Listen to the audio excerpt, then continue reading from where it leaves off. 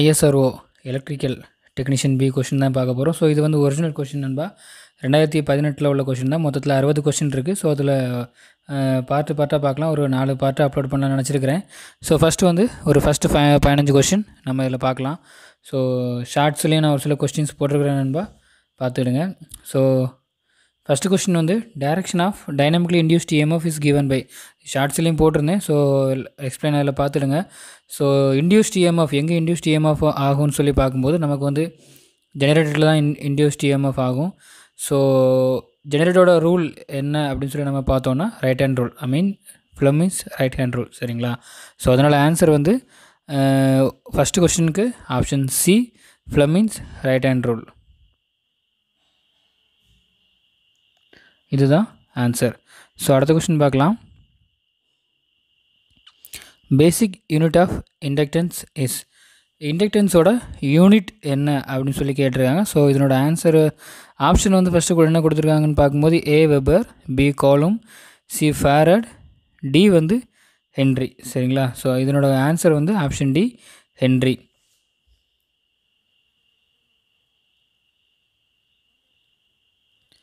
ஓகேவா? ஸோ அடுத்த question, which device store electrical energy, electrical எனர்ஜியை எந்த டிவைஸ் ஸ்டோர் பண்ணணும்னு சொல்லி கேட்டிருக்காங்க. ஆப்ஷனில் இண்டக்டர், கெப்பாசிட்டர், தெர்மிசர், ரெசிஸ்டர் இவ்வளோ கொடுத்துருக்காங்க. பட் ரெசிஸ்டர் அப்படிங்கிறது வந்து ஒரு மின் தடை, சரியா? ஸோ அது வந்து தடை மட்டும் தான் பண்ணுமே தவிர ஸ்டோர் பண்ணாது. தெர்மிஸ்டர் வந்து ஹீட்டு தான். ஸோ இண்டக்டர், கெப்பாசிட்டர் வந்து இண்டக்டர் வந்து ஸ்டோர் பண்ணாது, பட் அது வந்து அதில் ஒரு எனர்ஜி ஸ்டோர் ஆகும். பட்டு ஸ்டோர் ஆகி இருக்கிறது அப்படின்னு சொல்லி பார்க்கும்போது இல்லை கெப்பாசிட்டர் தான். பிகாஸ் கெப்பாசிட்டர்லாம் நீங்கள் நம்மளோட சப்ளையில் வச்சுட்டு எடுத்து கொஞ்ச நேரம் கழித்து வச்சுட்டு ஷார்ட் பண்ணால் கூட ஸோ நம்ம இதில் ஸ்பார்க் வரதை வந்து நம்ம பார்க்கலாம். ஸோ அதனால் ஸோ இதனோட ஆன்சர் வந்து பி, கெப்பாசிட்டர் தான் இதனோட கரெக்டான ஆன்சர், சரியா? இதுதான் அதனோட ஆன்சர். அடுத்த question, the condition of Ohm's law is, ohms லாவோட condition இதில் இந்த ஆப்ஷனில் எதுன்னு சொல்லி கேட்டிருக்காங்க. So A, the temperature should be remaining constant. B, ratio V/I should be constant. C வந்து current should be proportional to voltage. D, temperature should vary. So இதில் வந்து ratio வந்து Vக்கும் Iக்கும் கான்ஸ்டன்ட் கிடையாது. ஸோ அது வந்து ஆப்போசிட்டாக தான் இருக்கும். கரண்ட் வந்து வோல்டேஜ் இன்க்ரீஸ் ஆச்சுன்னா ரெண்டுமே ஆப்போசிட் மீன்ஸ் இன்க்ரீஸ்னால் டிக்ரீஸ்னால் இன்க்ரீஸ், சரிங்களா? கரண்ட் ஆகும்.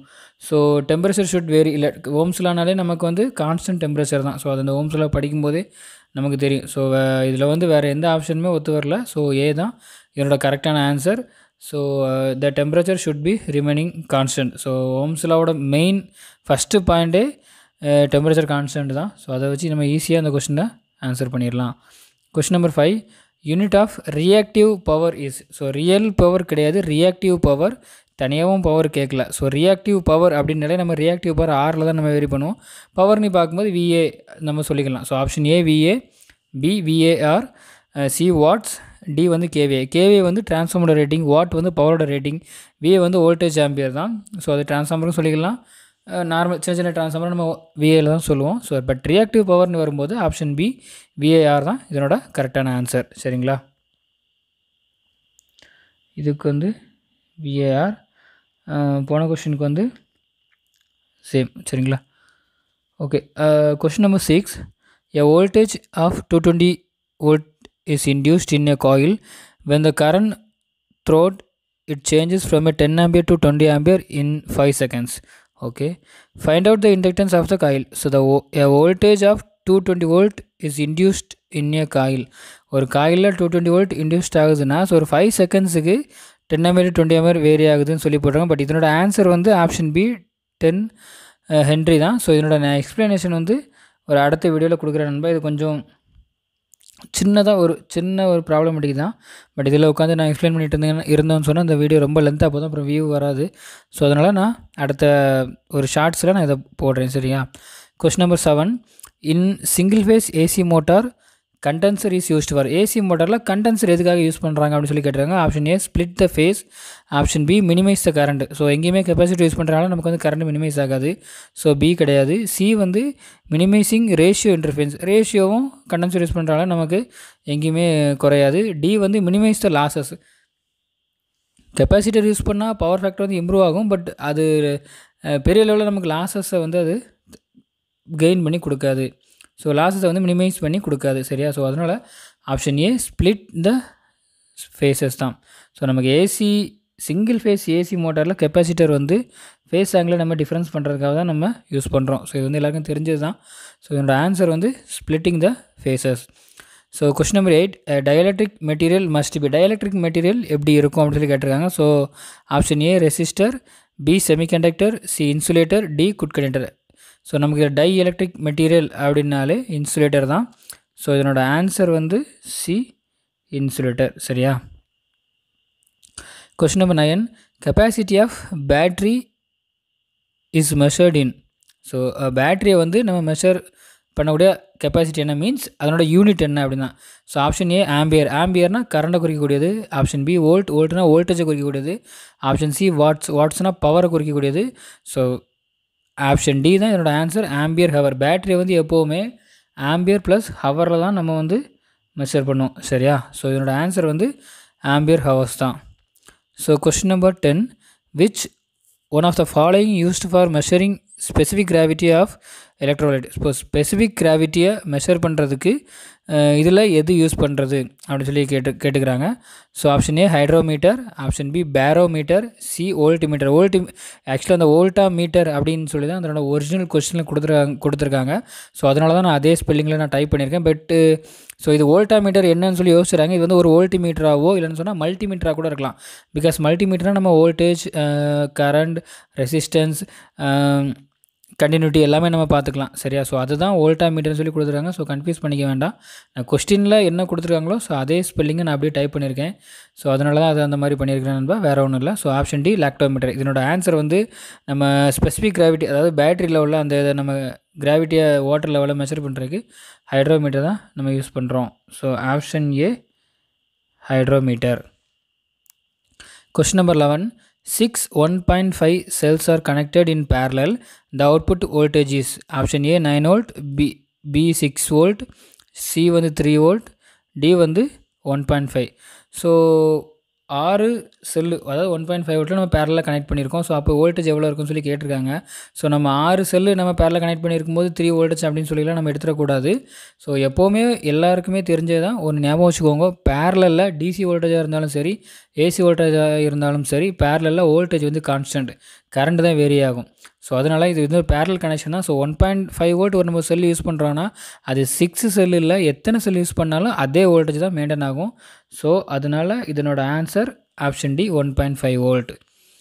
அடுத்த question number 12, transformer works on the principle of. So இது வந்து நம்ம டிரான்ஸ்ஃபார்மரோட நம்ம சேனலில் உள்ள பிளேலிஸ்ட்டில் டிரான்ஸ்ஃபார்மர் டாப்பிக்கில் ஸோ நான் ஒரு இம்பார்ட்டன்ட் கொஸ்டின் அப்லோட் பண்ணியிருப்பேன். ஸோ அதில் இந்த கொஸ்டினும் இருக்குது. இதுக்கு அடுத்து இன்னொரு கொஸ்டின் வருது. ஸோ அதுவும் அதில் இருந்த கொஸ்டின் தான். ஸோ அதே கொஸ்டின் அங்கே கேட்டிருக்காங்க, டிரான்ஸ்ஃபார்மர் என்ன பிரின்சிபிளில் ஒர்க் ஆகுது அப்படின்னு சொல்லி. ஸோ இதனோட ஆன்சர் வந்து B, option B mutual inductance between two இண்டக்டிவ்லி coupled circuit. அதாவது மியூச்சுவல் இண்டக்டன்ஸ் பிரின்சிபிள் தான். ஸோ அதுதான் இவ்வளோ எக்ஸ்ப்ளனேஷனாக கொடுத்துருக்காங்க. சரியா? ஸோ இதனோட ஆன்சர் வந்து mutual inductance. Question number 13, the colour of fresh dielectric oil for transformers. Dielectric oil அப்படின்னு சொல்லி பார்க்கும்போது ஸோ அது வந்து கலர் கிடையாது. ஸோ இதில் என்ன ஆப்ஷன்லாம் கொடுத்துருக்காங்கன்னா ஆப்ஷன் ஏ பேல் yellow, B brown, C dark brown, D colourless. So answer வந்து கலர்லெஸ். சரிங்களா? கலர்லெஸ் தான் என்னோட answer. So question number 14, most suitable motor for electric traction. ட்ராக்ஷன்னாலே நமக்கு தெரிஞ்சிடும். ஸோ என்னது நம்மளோட ட்ரெயினை தான் நம்ம ட்ராக்ஷன் அப்படின்னு சொல்லி சொல்லுவோம். So traction energy. ஸோ ட்ரெயினில் நம்ம என்ன மோட்டார் யூஸ் பண்ணுறோம் அப்படின்னு சொல்லி பார்த்தோன்னா ட்ரெயின் வந்து எப்போவுமே நம்ம லோடோட புல் பண்ணி கொண்டு போகக்கூடியது, மீன்ஸ் லோடோட சேர்த்து மூவ் ஆகக்கூடியது. ஸோ அதனால் இதில் வந்து சீரிஸ் மோட்டார் தான் நம்ம எப்போவுமே யூஸ் பண்ணுவோம். ஸோ இதில் ஆப்ஷன் வந்து DC shunt motor, DC series motor, DC compound motor, none of this கூட கொடுத்துருக்காங்க. ஸோ இதனோட கரெக்டான answer DC series motor. So இதில் வேறு எது ட்ரெயின் நம்ம ட்ராக்ஷன் அப்படின்னாலே கண்ணை மூடிட்டு இந்த கொஸ்டின் நம்ம அடிச்சலாம் சீரிஸ் மோட்டார் தான் வரும். ஸோ டிசி சீரிஸ் மோட்டார் தான். பிகாஸ் இதில் வந்து இனிஷியலாக உள்ள டார்க் வந்து ரொம்ப ரொம்ப ஹை. ஸோ அதனால் நம்ம சீரிஸ் மோட்டார் யூஸ் பண்ணுறோம். ஓகேவா? Question number 15. The direction of rotation of a DC shunt motor can be reverse by interchanging. அதாவது ஷண்ட் மோட்டாரை டைரக்ஷனை ரிவர்ஸ் பண்ண நம்ம என்ன பண்ணலாம்? ஸோ அதனால் இதனோட ஆன்சர். ஸோ ஆன்சர்னு பார்க்கும்போது ஏ the supply terminal, be the armature terminals, B the armature terminals only, C the field terminals only, D either field or armature terminal. So supply டெர்மினலில் நம்ம மாற்றலாம் அப்படின்னா நம்ம டிசியில் மாற்றல. இப்போ 3 ஃபேஸ் சப்ளை நம்ம கொடுத்துருக்குறோம், ஒரு மோட்டரை கொடுக்குறோம்னு சொன்னால் அதில் ஆர்ஒய்பி இருக்கும். ஸோ அதில் வந்து ஆர் அப்படியே வச்சுட்டு ஒய்பியில் நம்ம எது வேணாலும் மாற்றிக்கலாம். ஸோ ஆர் மாற்றினா கூட மாறும்.